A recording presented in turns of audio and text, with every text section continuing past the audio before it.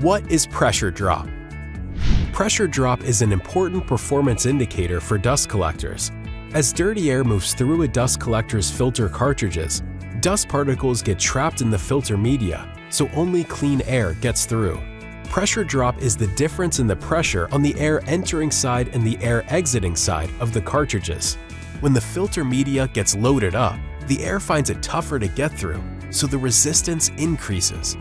When resistance is high, we say the pressure drop is high. Why is high pressure drop bad? Because when resistance is high, you need a lot of energy to keep pulling the air through. That means the fan motor on your dust collector has to work a lot harder and use a lot more energy. So high pressure drop equals high energy usage. To help alleviate this problem, dust collectors use a method called reverse pulse cleaning to continually blow off the dust that builds up on the filters. Each pulse lowers pressure drop and energy use. Click to learn more about pulse cleaning.